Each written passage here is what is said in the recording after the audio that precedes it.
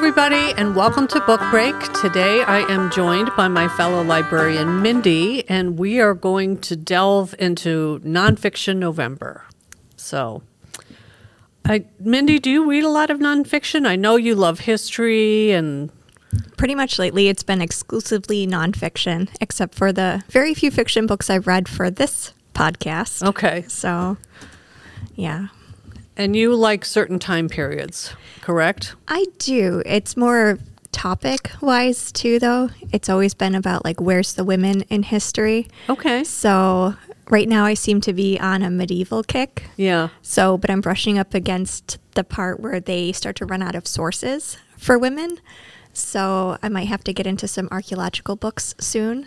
Okay. And look into those interpretations too. But yeah, right now it's the 15th century for me. All right. And I am going to be more in modern day here, so we're going to be contrasting a little bit. Oh, we sure will. Yeah. Yeah. But I love history, so I'm going to be really interested. And I know you and I have talked about one of the books that you're bringing today.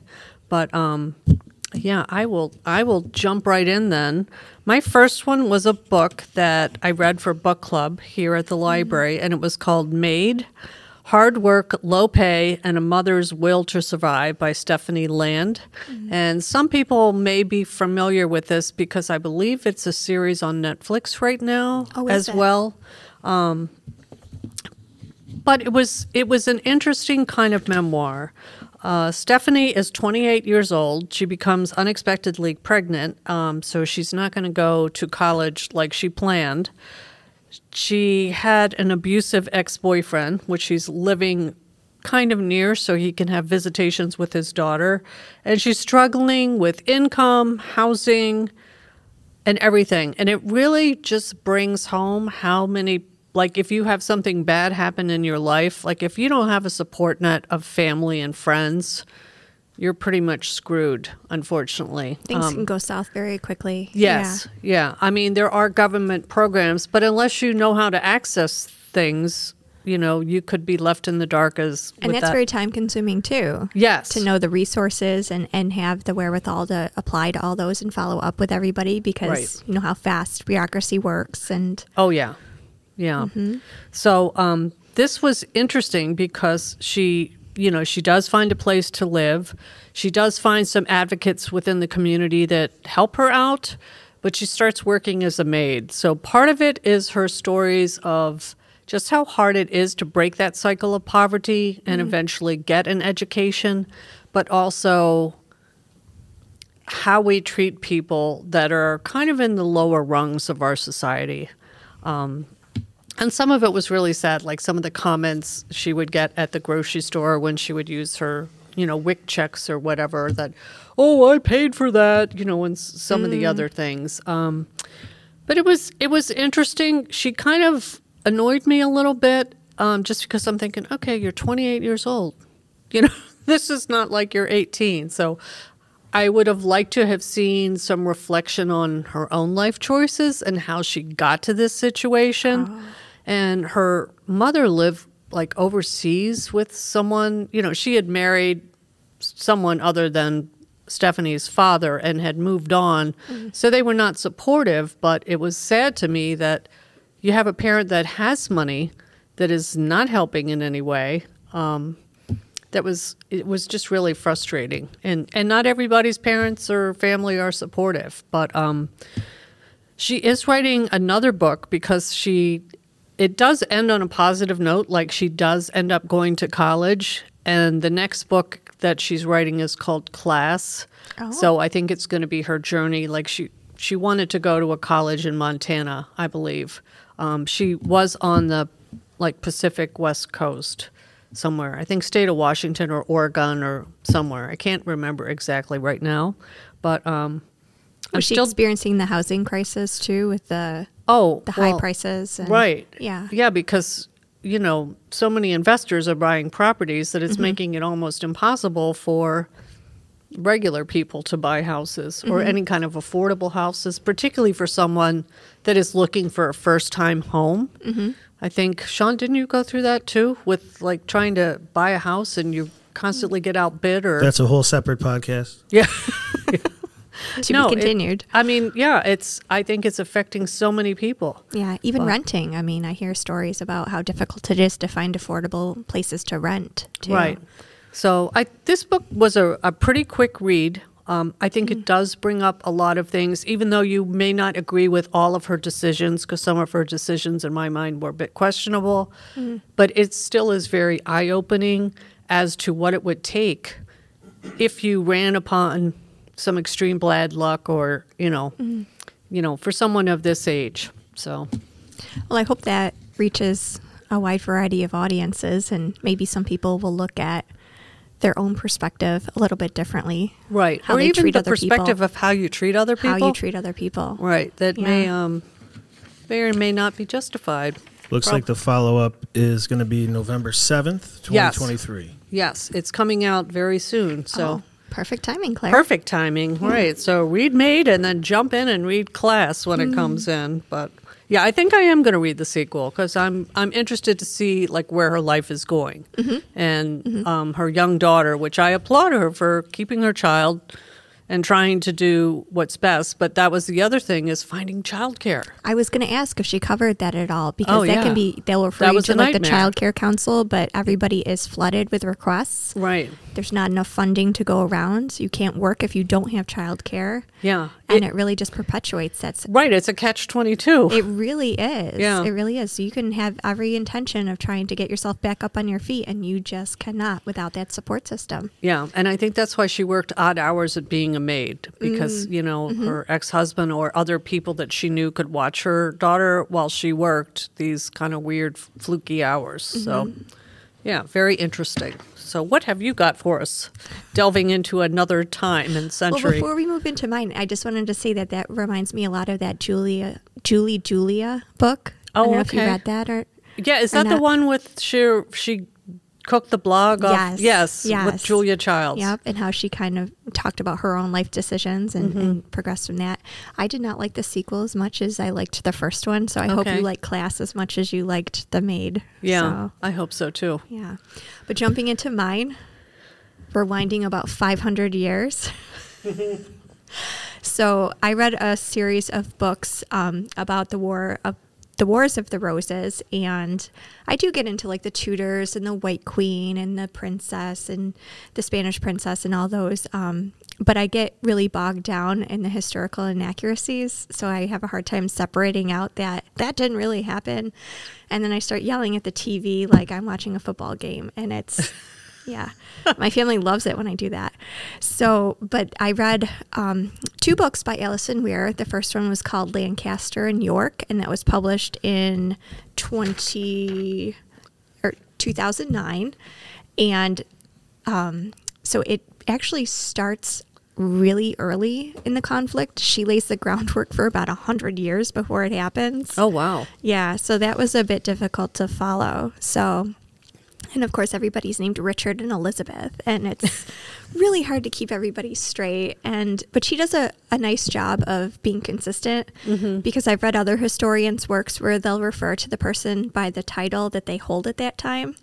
So you could have somebody who's, York, but then he's like the Earl of Chester or somebody else, and you have to keep in mind that this is all the same person. Okay. Alison Weir does a really great job with consistency and laying out who is who, but perhaps she didn't need to start with the deposition of Richard II in the 1300s to lay the groundwork for something that started in 1455. But, it was helpful to have that background information, just, maybe not 20 hours of it in the audiobook that I read. So, but she talked about the major players, so starting with Richard II getting deposed by Henry Bolingbroke, and that led to the Lancaster family taking over.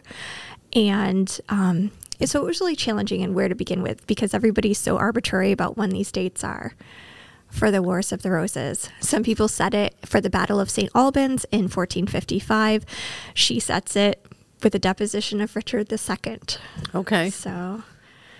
And the roses of York are white, correct? And yes, they are. Yes. Yep, and Lancaster is red. And I actually did some notes about that, because I can never keep straight when they came up with that whole Wars of the Roses phraseology.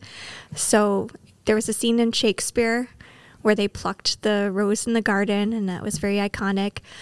But the Wars of the Roses actually came from Sir Walter Scott in his 1829 novel, Anne of Gerstein. So is where he started talking about the Wars of the Roses. They actually called it the Cousins' War. Okay. So very, very much not as dramatic, I would say. Yeah. So I remember a long time ago, after I got out of college, I went to England and I did like a 3-week tour, and I was in York, and the Queen was visiting York, and I was watching the, TV news that night, and a child gave her a bouquet of red roses, and she was like, "What? Red roses from York?" She was, acted like she was stunned. So nice. I figured that was not a popular, or not the appropriate thing or typical thing. Probably not. Yeah. Oh, I am so jealous. I would have loved to have spent 3 weeks touring England. And did you actually see the Queen? I saw a glimpse of her driving by, but I close didn't. Enough. You occupied the same space. I occupied the space, but I didn't actually see her. Oh, that's amazing, Claire. Yeah. That is wonderful. It really was. Yeah. Oh. Yeah, there's so much symbolism in British history, too. I try to read books on heraldry and, the arms and all that, but it's overwhelming trying to keep everything straight and what means what family. I'm just in awe that that's how they used to identify each other on battle. They'd just be like, oh, I know that flag, and, don't hurt that person, that he's wearing that special sign or whatever. It's so overwhelming that they kept all of that straight. And how offended they would get if you made an error making their shield too, and if there was any kind of taint of illegitimacy, they would note that on the shield too. So just knowing what to look for is really fascinating. Calling you out on your family lineage on your shield with a good old slash on your shield or something along those lines. But yeah, there was a way to identify whether or not it was an illegitimate line. Oh my gosh. Yeah. Anyone watch Knight's Tale? Yeah, with Heath Ledger. Yep. I loved that movie. Oh, that was good. He was a great actor. Yeah. That was. I'm sure that wasn't 100, accurate or whatever, but it was very fun and kind of set during that time period. Nice. But Yeah. So I highly recommend Lancaster and York. Not a big fan of how they portrayed Elizabeth Woodville, who is the commoner who married Edward IV. Okay. They described her as avaricious, greedy, glacial beauty, and just ruthless. And I don't really know about that part of it. But there is a nice legend that she came across Edward IV seated under the Queen's Oak in England with her 2 young sons, and she begged him to restore her deceased husband's property because he fought for the wrong side and she lost everything. And sources say that didn't really happen. But she did meet him at some point. She did convince him to marry her and not pursue an unmarried relationship. So she became Queen of England, and she brought her very large family with her, and that was not a popular move. Nobody really wanted to marry into the Woodville clan, but there was 13 kids. So, oh my goodness. Yeah, everybody had a Woodville spouse. So, yeah, fascinating book. There's so much detail in here. Wow. I will have to read some of that. That sounds interesting. It was. So we're going to jump forward again. And this time, I think almost everybody would know this person, even if they're not avid basketball fans. But this book is LeBron, and it was by Jeff Benedict, I think. But this was really fascinating to me because it really starts with LeBron's story as a child. And when you realize the background, where he came from, it's mind-blowing to see where he is right now. LeBron's mother had him when she was 16 years old. They lived a very transient lifestyle. I think when he was in 4th grade, they said he missed close to 100 days of school. Wow. So his mom was finally desperate enough. He started playing different sports, and one of his coaches recognized his natural talent and offered to let him live with he and his family. And his mom didn't really want to give him up because they would be on people's couches, and I believe her own mother died, so her family support system started to go awry. But she did let him go, and that was the stabilizing force to let him really start his life. Wow. So the thing that blew my mind is when he got to high school. He was in high school, and he was on the cover of Sports Illustrated. And that's a pretty iconic cover if you've ever seen it with him. But his high school team was outfitted by Adidas. He went to a Catholic high school in Akron, Ohio. He started winning every accolade possible, and he was drafted right out of high school into the NBA. So here you have this 18-year-old kid who is trying to decide between Nike, Adidas, different shoe companies, apparel companies. I mean, and they're flying him and his mother and trying to get them to do stuff and make the decisions. So I really give him a lot of credit for not losing his head and totally like wasting and blowing everything. And he did have like this group of friends from high school that he kept with him throughout his life. Like he would pick certain people and just kind of keep them close to him. Like his wife was his high school sweetheart. So, you know, and he has 3 children. The thing I really liked is he formed a school after he got famous and had a lot of money. So he's really trying to give back to that community. They have like lunch programs so the children don't go hungry, or breakfast, or in addition to supplying like everything they need for school. But I just was amazed at what he went to the Olympics. He brought a championship to Cleveland. You know, even if you're not a basketball fan, to read about his life it was like I was turning the pages, like it was a page turner. It sounds like he had a huge humanitarian impact on his community too. Yes, definitely. So yeah, to go from high school to the pros and still remain pretty much normal. And what a hard decision for his mom to make too. I mean, I give her a lot of credit. Yeah. That took a lot of strength. Right. To do that. Yep. To be able to know that that's what he needed. Yeah. But, do you remember the drama back around 2010, 11 when he left the Cavaliers to go to the Heat? Yes. And how, like, you would have thought the president was being impeached. Right. You know? Well, and he almost received, like, death threats and everything from people. 100%. I mean, the blowback from that decision. Was it considered a step down in his career? Well, he's from Cleveland. He's from Akron. So that was a big, it felt like a betrayal to those. And they took it personally. Oh, very. Yeah.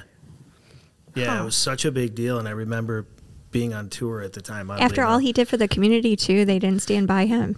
No, and it was weird. One of his, like, managers or something at the time, and he actually said that was a huge mistake on his part, is they held, like, this press conference where they were going to release the decision as to who... They really dialed it up. Yeah. Yeah. And they got more flack and heat from that. Wow. And then Miami got him, Dwayne Wade. Who was the other guy? Iverson? Yeah, maybe. I can't remember. I don't know. But anyway, they got like 3 superstars, and then they won like several. They won 3. Yeah, 3 championships. Yeah. Wow. Or 2 at least. And and then he went back to Cleveland. Right. He went back to Cleveland. How was he and received? And then he won. Oh, they were happy. Yeah. And he won them a championship. So they finally won a national championship in Cleveland. That is one thing I'm so angry about is... My son went to school in Cleveland, and I really wanted to go to see LeBron play. Yeah. And just never happened. It did not happen. So, and now he's in Los Angeles, still playing. Yeah, he's 38. Yeah, 38 years old. How long do basketball players usually play? Until the ACL says no more. Pretty much. Yeah, pretty much. So kind of similar to I think football. he was. They said that he was hoping to play with his son, so we will see if that really happens. Yeah, Bronny. Yeah, his one son is in. He's an All-American also. Right, college in California. But can you imagine the pressure of being LeBron's son? I don't know if I could do that. I hope he's doing it because he wants to do it. Yeah. Right. Yeah. I guess it's all on how you frame it. Yeah. But yeah, and he, isn't afraid to, he does do some things politically, but I think he's very careful about picking and choosing what his causes are. Yeah. So, yeah, very interesting book. Even if you're not a 100% sports fan, I feel like he's one of the iconic people of probably the last 50 years. So, but yeah, LeBron. Well, he definitely sounds like a good mentor for kids to look up to. Yeah. Yeah. I hope they don't dig up anything on him. Let's hope not. One never knows. Yeah. But indeed. Well, this podcast will get a whole lot more interesting if they do. Yes, this is true. So what is your next book, Mindy? My next book was published in 2014. It's Elizabeth of York. So continuing with my Wars of the Roses theme. So it focuses on Elizabeth, who is the firstborn daughter of Edward IV and Elizabeth Woodville, and she was the older sister of the princes in the Tower. Oh. Yes. So that unfortunate, really sad, tragic mystery, whatever happened, they never really uncovered anything definitive. I guess Henry VII and Richard III never really said anything about what happened to them. And there was a bunch of pretenders and impersonators after. So because there was no body, there was no crime. So they couldn't definitively prove that the princes were dead or not. But they took Elizabeth of York. They made her legitimate again because they had made her illegitimate for Richard III to get on the throne. So Elizabeth of York is now legitimate. She can marry Henry VII. She does that after the Battle of Bosworth. He makes sure to get crowned first, and he makes sure to predate his reign before the Battle of Bosworth. So everybody who fought against him were traitors, and he could benevolently forgive everybody. And she has to put up with his overbearing mother, Margaret Beaufort, who is how Henry inherited the crown. She was a descendant of John of Gaunt through his marriage with Catherine Swynford. And that was also an illegitimate line. They were supposed to never inherit the throne, but they did some kind of legal magic and they could inherit the throne again. So Margaret was actually the heir, but because she was a woman, they overlooked it, and her claim passed to her son, and she just poured everything she had into fostering her son and his career and just having him survive, which was amazing because he was seen as such a threat when he was younger, and he had to go into exile a few times. And I think it's remarkable that he even survived childhood because she was only 13 when he was born. Oh, dear. So, and he was a posthumous son for Edmund Tudor. So, and that was her only child, was Henry Tudor. And he lived in France for a number of years. And is that Henry VIII's father? Yes. Okay. Well, that's his big claim to fame, although he may not have realized that at that time. No, but Henry VII was mostly seen as a miser, but there's no letters that survive from him to Elizabeth of York, but they believe that he was faithful to her. He did kind of have a flirtation with the wife of one of the impersonators to the throne, who was Scottish royalty, and they're basing that on just, he bought her some pretty clothes, and they're like, oh, he must want her as his mistress. But Elizabeth of York had Arthur, who died young after he married Catherine of Aragon. She had Henry VIII, and then she had two daughters, Margaret Tudor, who became the Queen of Scotland, and Mary Tudor, who married the King of France, and then she went on to cause scandal, and she married the Duke of Suffolk. Oh, wow. And Mary's the one who the Jane Grey line came from, the 9 Days Queen. How do you keep all this in your head? I have no life. I think it's impressive. This is my geeking out. This is what I can just expound on for. It's incredible. My mom's into this too, and she knows it all. Well, your mom and I should have tea sometime. Well, I mean, yeah, probably. Poor Sean. You're going to be sorry you said isn't that. the rule of succession, wasn't that just recently changed? It was for Catherine Middleton's daughter. Yes. Yep. So that the son Louis did not. He will not pass supersede. her. Exactly. So Princess Charlotte would, although now it's more like, what do they call it? Figurehead monarchy. So it's not like they're really ruling. Yeah. But they until rule not reign, now, or they reign not rule. that rule has stood. Yeah. So in other words, if Elizabeth II had a brother, we wouldn't have seen her. Yep. He would have become king. Yeah. Yeah. And in France, they make a big deal about the Salic Law, too. And that dates back to the time where Isabella of France, she was the queen in Braveheart, or the princess in Braveheart. Her brother died without a male issue. And they kind of created their own situation there, because the one who said a woman can't inherit the throne inherited the throne and then didn't have a son to pass it to. Oh, interesting. And then the 100 Years' War started. So, and then they just kind of clung to that, the Salic Law. No women can inherit the throne, but they can pass their claim down to their male descendants. Huh. So, but yeah, Elizabeth of York, super interesting book. A lot of detail in there. I read it a couple of times just to try to absorb all the details of it too. But I give her a lot of credit with how she handled, Richard III getting defeated at Bosworth, because there was talk about her actually going on to marry him. And they were not sure how that was going to work, if she was considered illegitimate. And she was also, closely related. It was an uncle-niece marriage, which was pretty frowned upon, but they were looking into getting a dispensation. But that didn't happen after Bosworth, and she married Henry VII. And Margaret Beaufort, the Countess of Richmond, sounded like a real character. Every time in public, she would wear her Countess coronet and just... She signed herself Margaret R., and kind of insinuating Margaret Regina. Okay. But she said it was Margaret Richmond, and, she was really playing the part of the Queen Dowager, while there was an actual Queen Dowager at court. And the Queen Dowager, Elizabeth Woodville, ended up going to an abbey in Bermondsey. So, because Henry VII wanted her income to go to support his wife. Okay. So, This is Alison Weir also? Yes. Okay. Yep. So it was interesting in that between 2009 and 2014, she seemed to have changed her tune a little bit about Elizabeth Woodville. There was less of that glacial beauty, ruthlessness, avarice, and more of, she was a good example for Elizabeth of York, and, she was a commoner, but she really knew how to behave like a queen. So I found that really fascinating. Now, have you read any of the companion fiction novels that Alison Weir has written? I tried, but my memory is so...